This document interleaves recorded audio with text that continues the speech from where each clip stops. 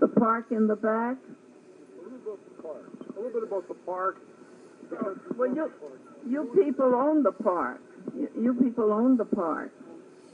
No, we own the hotel, right? Yes. I'd like to know a little bit. Do you remember this about the park? Well, then how is it the children never had to pay for anything in the park? Oh, you all worked there. Oh, I see. Well, you see, at the hotel, everything was made, and it wasn't bought. It was made, as they say today in the magazines, from scratch. The ice cream was everywhere, gallons and gallons of it.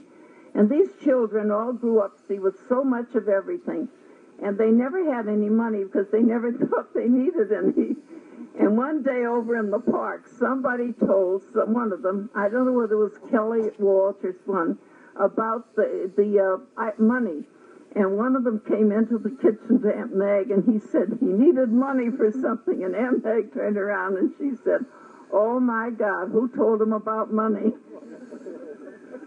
I was hoping he wouldn't hear that when he was grown up, that he had to have money. But it was a very pleasant time in my life. Very pleasant, all of it. And then